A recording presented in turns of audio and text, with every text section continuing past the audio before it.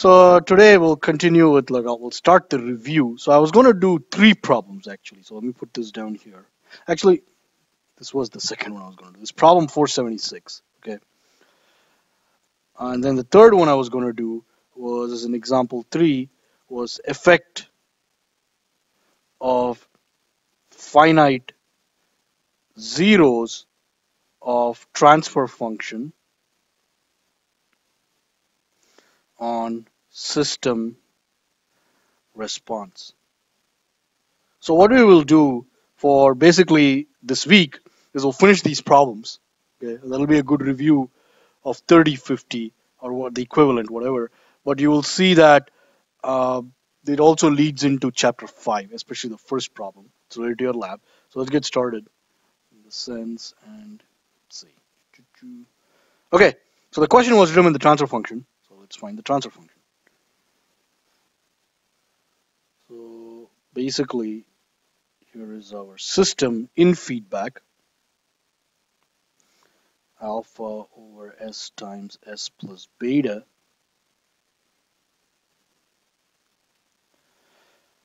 So this is our input X. This is our output Y. So the question is find H bar, the closed loop transfer function, because we have feedback as Y over X. And towards the end of the lecture, I'll recap the definition of poles and zeros, etc. Just looking at this example 3. But for now, let's focus on this. And this is called what? What is the signal called? The error signal. Okay. And basically, what kind of a controller is this? This is a proportional controller. And like we briefly discussed last class, the PID controller in the S domain is basically a proportional term plus an integral control plus the derivative. And why is 1 over S called the integral term? Because if you recall from 3050, our equivalent, so recall that if you have this in the S domain, a transfer function of 1 over S, this implies, or if you take the inverse Laplace transform, you'll basically get in the time domain x of t, but then this is simply the integral of the input, and that's your output. Okay, so correspondingly, or the inverse of the integral is the derivative, and that's so it's 1 over S, the inverse is S, so this is the derivative term. And basically there are 3 main ideas, not only in 3720 but in control design, and I'll try to write this every lecture. In the sense, first one is stability. Okay, and if you look at the syllabus, your syllabus is also designed like this. That is, we will first go through stability. That is, you cannot control a system that is unstable. Right? That doesn't make any sense. Although in this class, that is in lab, we'll be dealing with a DC motor, and stability implies, an unstable system implies that the corresponding transfer function has poles in the right half plane. A DC motor has a pole at 0. Okay, this is actually the transfer function for DC motor. So your system is marginally stable, you can say. And in other words, bottom line is, in lab, in this course, we'll not really deal with an unstable system, but this is the first thing we'll do in control design. That is, you have to stabilize the system. Then, and steps 2 and 3 are actually, you could actually switch them around. And the whole process is iterative. That is, in step 2, you basically minimize steady state error. And then in step 3, we adjust or tune transient response. And you don't have to minimize steady state error first. You could adjust for the transient response and then minimize your steady state error, but minimizing steady state error is going to affect the transient response. So it's an iterative process, 2 and 3, once you stabilize the system. And if your system becomes unstable as a result of doing this, you go back and stabilize it. Basically, it's an iterative process till you match whatever specifications we are given, and we'll do an example of this with respect to this system towards the end of today's lecture. And sometimes you may not be able to match the spec, right? Your specs are governed by a variety of things. For example, in the case of a proportional controller, the gain bandwidth product of your amplifier, or variety of things, right? So basically it's an iterative process, but these are the three main ideas. So speaking about the proportional controller, stability is tuned using KP, right? Now, out of KI and KD, which one do you think minimizes steady state error? The integrator or the differentiator? I mean, it's a 50-50 guess, but think about it. Well, not quite, right? In the sense, it's the integrator because if you think about it, if you put an integrator here, right, you can integrate out the error. So they use the integrator to minimize steady state error, and they use the differentiator to control transient response. Okay, but again, when you modify one, the other, that is, if you adjust transient response, your steady state error is going to get affected. So this is an iterative process, but we'll revisit this throughout the course. And these are the three main ideas in this course. For example, to minimize steady state error, you have the concept of something called the order, or the type of, not the order, sorry, the type of a system.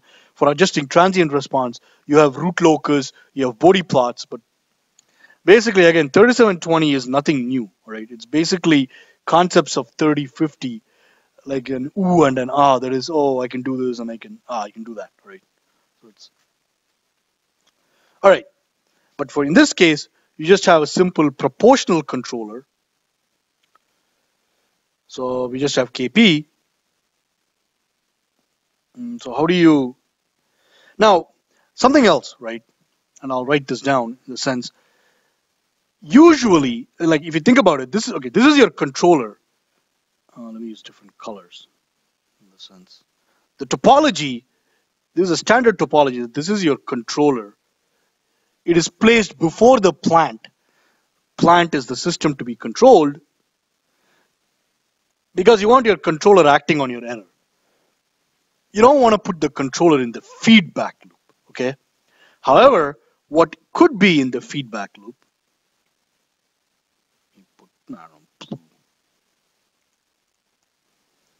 is what is called as, well, let me ask you what this is called. So let me call this H bar of T S. Why would you want to put this in the feedback loop? In the sense, what would this help with respect to the output and the input? Think DC motor, right? The input to the DC motor is a voltage, yes? Your output is angular shaft displacement, correct? What are the units of, well, voltage is volts. What about theta? What are the units of angular shaft displacement? Radians. So you obviously cannot subtract voltage from radians, right? They're different units. So what is a name for this system? You convert between different units. Starts with a T. For example, you take a speaker, right? Transducer, okay? So what you will usually have in the feedback loop is a transducer. I mean, it's convenient to put it here. You can move this transducer right here, okay? But you will see later in chapter 5 with block diagram simplification how this transducer affects the closed loop transfer function. But you'll also see an example of block diagram simplification with this example itself, in the sense, suppose this was simply a wire, like we're doing right now. What is H bar if it's just a wire? So you understand the question? Suppose I don't want this transducer. Okay. I just want a wire. Yeah, so in other words, Y of S comes here, Y of S goes out. So what's H bar then? 1. Is that clear? So for now, for us, well, let me just write this in. Let me just leave it as H bar of t of s, and for s it's 1. Okay. All right, so let's look at the closed loop transfer function. So how would you do this? Well, the solution to the problem, let me zoom out, is basically I have my y bar, the output over here is this transfer function times the input. So it's alpha over s times s plus beta times the input, which is k times the error signal, right? Because this signal here is the output of this system, which is the transfer function is k times the input, which is the error signal. So you get k times the error signal. This dot is multiplied. Is that clear? Now what happens is this becomes alpha over s. So there's a k comes up here, but the error signal is x minus y, correct? So from here, you can simplify and get the y's on one side. You just got to be careful. It's 1 plus k alpha over s times s plus beta equals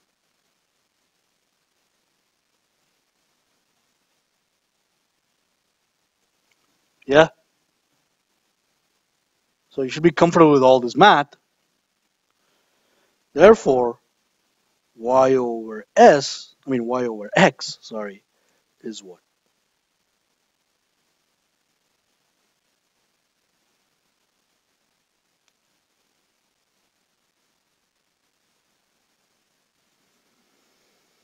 So this becomes what? If I simplify this further, I get k alpha over s times s plus beta plus k alpha. So that's your closed loop transfer function. So any questions on the math? Let me zoom out. Let me zoom out even further. Percent. There. So here is your system. Okay? And here is the derivation. It's pretty straightforward. But let me zoom in. What I'll do is I'll redraw the feedback system. And you tell me what can you see from the result. So whenever you get a result, you should interpret it. That is, what do you understand from it? So what do you see from this result? So here's my x, here's my y.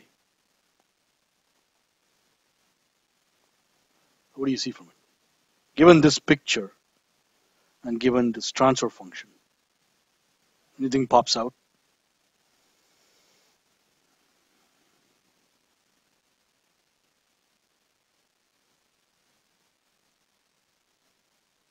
Nothing pops out? What pops out in your mind when you see this? Come on, something like, huh? No, not like physical realization.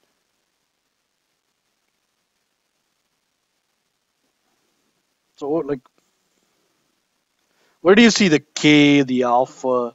Like, I mean, alpha over s times s plus beta. So in other words, if I ask you in general,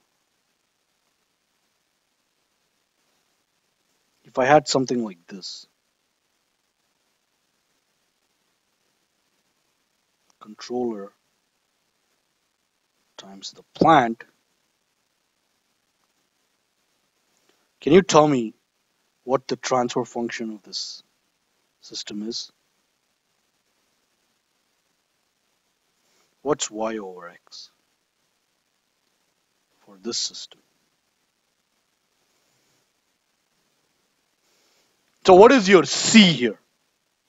In this case, what's your c? K. What's your p? This one, right? The more DC motor transfer function. So what's your closed loop transfer function?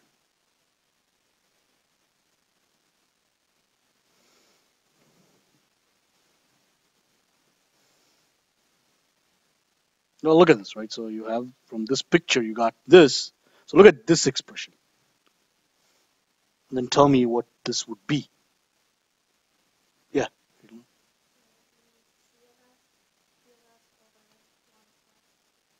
exactly, right? And you can derive this.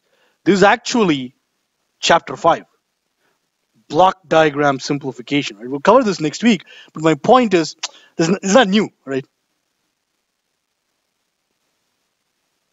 Now, what happens if there is positive feedback? So let's put a plus there. So what do you think happens? Yes, exactly. Where's the minus? Where? Here? This one, exactly, right? So as an engineer, you're like, wait, that's what it should do, and that's what it does. You can actually derive this and prove this, and we'll do this in chapter 5. What do you think happens with the transducer? Okay. So if I put a transducer here the gain of the transducer is 1, right? If it wasn't, you can go back and even figure that out, right? But exactly, but where? Chris is right. So the question is, where do you do it? And, well, I'll leave you, we'll wait till chapter 5, right? This is, sorry? It's not the top, right? It's the bottom, if I remember right. Okay. No, not this one. No, no, no. This one is like kind of special, right? This one comes because of this. Okay, so you have an x minus y here. Okay, so you can see this y. So if you had a transducer, okay, this won't be y anymore. Yeah, it'll be ht times y. So it goes on the other side. See, this one comes because of this y. You see that? This never gets affected. Okay, unless of course you decide to put something here, but that's not part of the feedback. Sorry, the feedback system. So again, there's all this block diagram simplification. You should not memorize all this. Right? You can, with enough practice, you should remember all this. And there's a very specific term for this product. Okay, this is called as the numerator, right? The open loop gain. Why? Because if there was no feedback, if I chop this off, right, I have only the product of these two. You see that? That's another reason why the transducer comes only in here. Okay. If I had a transducer with a non-unity gain. So we'll look at all these terminology in chapter 5, but you can understand this general formula from this very specific example actually. Okay? All right. Let's do a further review of pole zeros and second order standard form. Standard form of a second order transfer function. So first thing is, what are poles and zeros? So poles are defined as values of s for which, this is the general definition, h of s goes to plus or minus infinity. Okay, this is the general definition. DFN is an abbreviation for definition. So this actually, I'll write it out. This means definition. Okay, but for us, we will use, they are finite roots of the denominator for a polynomial, sorry, for a rational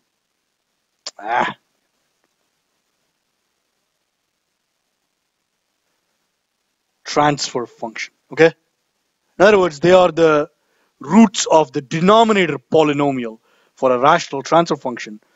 So rational transfer function means our transfer function is of the form P over Q, okay? And the degree of Q is strictly greater than the degree of P, right? If not, I can divide it, right? I mean, that is, if I have, for example, S cube over S, that's S squared, right? So that's why this needs to be there. So it's poles, and zeros are consequently values of S for which our transfer function tends to 0. This is again the general definition. What we will use is finite roots of the numerator for a rational transfer function. Again, rational transfer function, I've written up there what it is. I'm not going to repeat it. Okay? Now, the second very important idea from 3050 is, so this is basically recall. This was chapter 5, basically chapter 5 idea, whatever. Okay, so do you remember the standard form of a second order transfer function? What was it? You remember? Omega n squared over s squared plus 2 zeta omega ns plus omega n squared. Okay? What is zeta called as? The damping coefficient or the damping ratio. So, for example, for underdamped, what is the range of zeta? You remember? Yes. Okay? And omega n is called the natural frequency of oscillation. Okay? The units of, so this is dimensionless. Okay, it's a ratio. Yes? This fellow, what are the units of omega? What are the units of omega? In general, what are the units? Angular velocity. Yep, radians per second, and the other one's dimensionless, right? And also recall that the second order poles, it's minus zeta omega n plus or minus square root of 1 minus zeta squared omega n j, all right?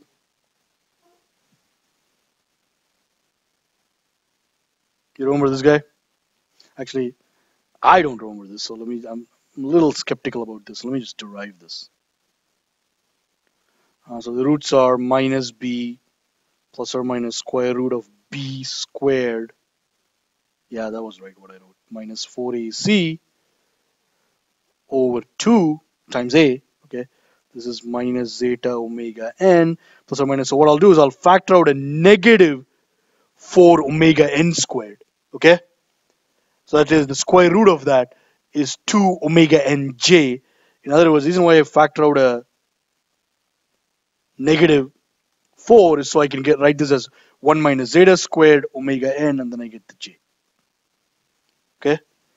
Remember, this guy was defined as omega d, the damped frequency of oscillation. So in the pole 0 plane, okay, so we had underdamped, okay, this was minus zeta omega n.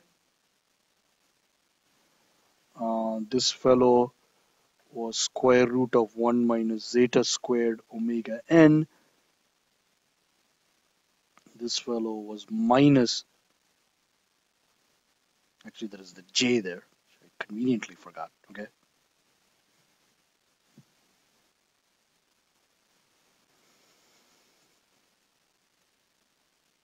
And this was what?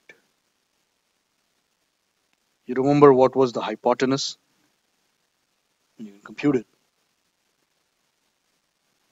I claim it was omega n, okay?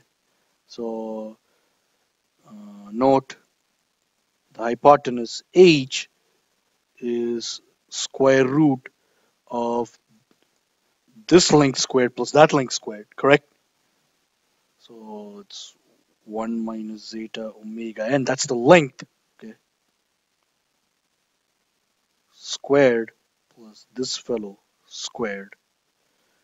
So basically you get square root of, well, square root of omega n squared minus zeta squared omega n squared plus zeta squared omega n squared. This cancels. So this square root is positive because we are considering a length, right? In other words, it's just a positive square root.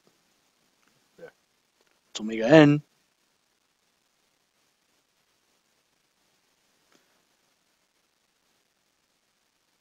This angle theta, recall, so note 1, note 2, cosine of theta is adjacent side over the hypotenuse.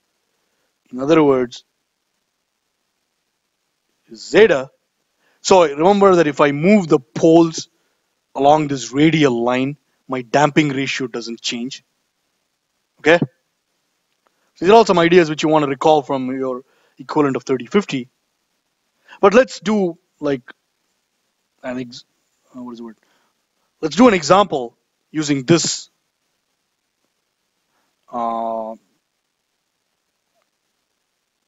system, feedback system, to finish up this lecture. Let me copy this. So let's do a follow-up problem. That is, so here's a question. So we can review all this. Suppose alpha equals 1, beta equals 2. Determine K such that we have an underdamped response. Okay? So solution is underdamped response to a step input for x of s. There you go. Right? Solution, we need a transfer function computed. H bar is y over x. And I want to use the simplified form, since I'm going to say this is k alpha over s times s plus beta plus k alpha. Correct? And well, if you don't, let's go back up here. Just check. Here it is. Okay? Now if you expand this out, you have k alpha over s squared plus beta s plus k alpha. Okay? So let's call this equation 1. Now, compare 1 to our standard form for second order. And this is actually, let's just plug this in. Let's see. Alpha is 1, right? So this is alpha equals 1, beta equals 2. Okay. So the standard form is what? Omega n squared over s squared plus 2 zeta omega n s plus omega n squared. So this one you're multiplying. Okay. So we want an underdamped response. Okay. So we have to pick a zeta between 0 and 1. The actual value I haven't given in the problem because the value in a real problem, there'll be probably like a range of zeta which is tolerable. Okay. In this case, let's just pick a zeta of 0.5. And I did this in my morning section. It worked out very nicely. Zeta is 0.5, say, okay? So can you use this to compute K for me? How? So Chris is nodding his head. So how do you, that's correct, you can. So how do you do it?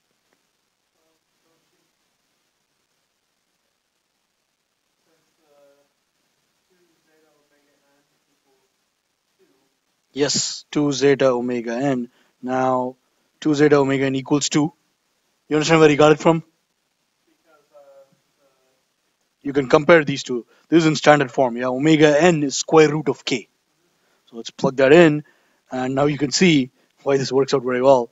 2 times 1/2 times square root of k equals 2. This implies k equals 4. It's got some units depending on what x and y are, but for now, it's like dimensionless, right? So k equals 4. Okay?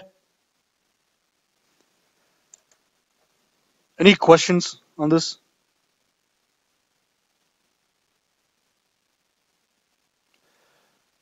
All right. So this highlights something very important. Before you even get into MATLAB, you should always do hand calculations, and you should, or in other words, you should have an idea of what the answer is going to be, what you can expect, etc. Do not, under any circumstances, do trial and error with MATLAB, okay? And try to fudge the theoretical calculations. It doesn't work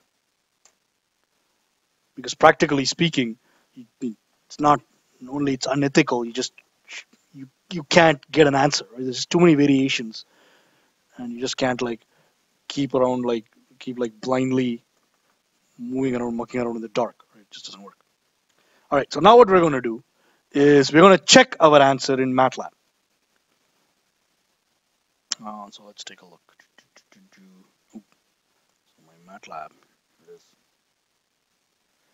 Hopefully it starts pretty quickly. That's how we'll end today's lecture. After we do a check our answer in MATLAB. Now, caution, right?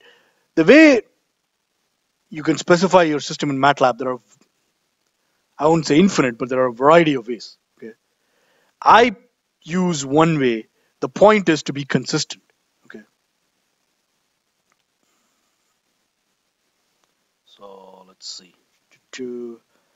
These are the times when I'll pause the lecture. It's taking so long. We'll continue. Start it up finally. Okay, so S is transfer function. So this is how I define the transfer function. I declare a transfer function object, right? And the point is, this can be any variable, right? I use S. And where does this TF come from? It comes from, let me turn on the more facility so you can, scrolling is enabled. It comes from the control system toolbox, right?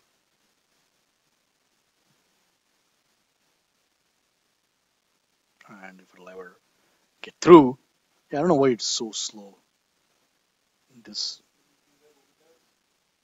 No, it was much faster in the morning, much faster. There it is. Okay, so it's part of the control system toolbox, and there are many ways to define transfer functions. Right? I use one way, and I'm not going to. No, here it is. Okay, so you can define it as a numerator polynomial, denominator polynomial. A lot of examples here, right? So right there, but I'm just going to do one way, which is S is transfer function of S, and again, you can just do something like this, right? H is 1 over transfer function of S plus 3. And there.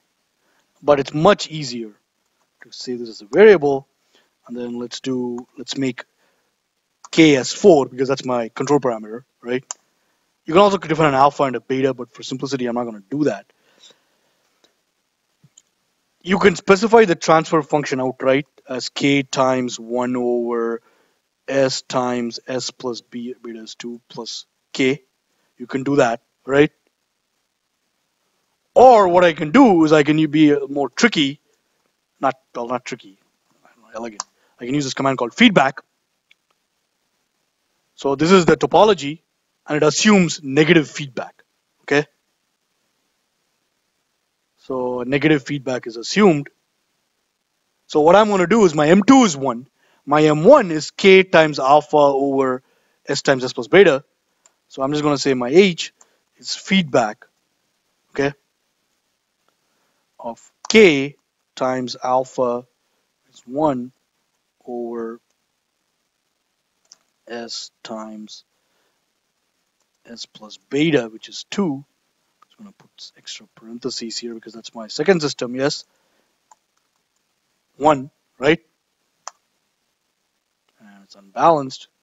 So what did I... So that's that. M1. Did I miss something? Let's see. It's that. That's that. Oh, okay. There. Parentheses. Okay? That's what we got, right? So let's step this. And step is another command that is part of the control system toolbox. The one reason why this could be taking this long is because I didn't shut down my tablet. I actually put it into sleep mode. Yeah, I wasn't recording this morning. That's right. So characteristics. So here's my step response. Okay, it's underdamped for sure. You don't have any steady state error actually. Interestingly, right? Because your step, when you use the step command, it assumes a unity step. You can see that, right? The dots. But let's be absolutely sure that you're actually getting 0.5 damping ratio. So if you right click and you go to characteristics, let's look at the peak response. There's the peak time, but if you actually left click over there, and I double clicked or something, I'm getting an error. I shouldn't get this error. Anyway, the overshoot is 16.3%. So let's use the percent overshoot and compute our zeta, and that'll be the final part of this lecture. The sense now from MATLAB, percent overshoot was what, 16.3. 16.3. You remember the expression for percent overshoot in terms of zeta? It was e to the minus zeta pi over square root of 1 minus zeta squared times 100% equals 16.3.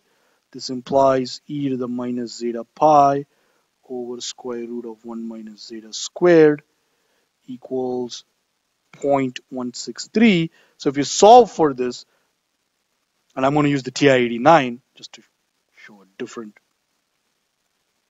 and I do have a TI-89 emulator on here. There it is. So you just know how to use the TI-89 to solve this. You can also use MATLAB or Wolfram Alpha. There it is. So let me go algebra solve e to the minus x times pi divide by, now you know I need a keyboard for this. Oops, negative x times pi divide by, actually, there's my square root. There's square root of 1 minus x squared equals 0.163. Solve for x, and hopefully I didn't mess this up. Approximate 0.5. Okay? So good. So that's our verification. Okay, so for those of you from the morning section, this is what I've decided to do. I'll record my morning lecture video. This would have been the video for the morning section. For the afternoon section, we'll just go through something similar on the board. So I won't record like 2 videos because it's the same thing, right? Okay, so tomorrow is your lab. So let's see, got only a couple of minutes. So what I want you to do for people in both sections is I want you to print out the lab before you come in, okay? I'm not going to print it out for you, so please print it out. Let's see. So the lab is already online, like I said.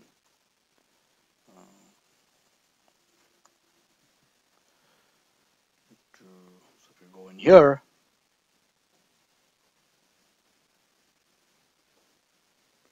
ee3720, course materials. So please, I want you to print out this lab. And there is a chance you might finish this lab tomorrow, which is fine, right? It extends to next week. And lab 1, like I said, also has guidelines on not only on the MATLAB commands, but it also has guidelines on the project report stuff, right? So go through it, lab write-up style. So here it is, okay? So again, please print this out and bring it tomorrow, and I'll see you tomorrow.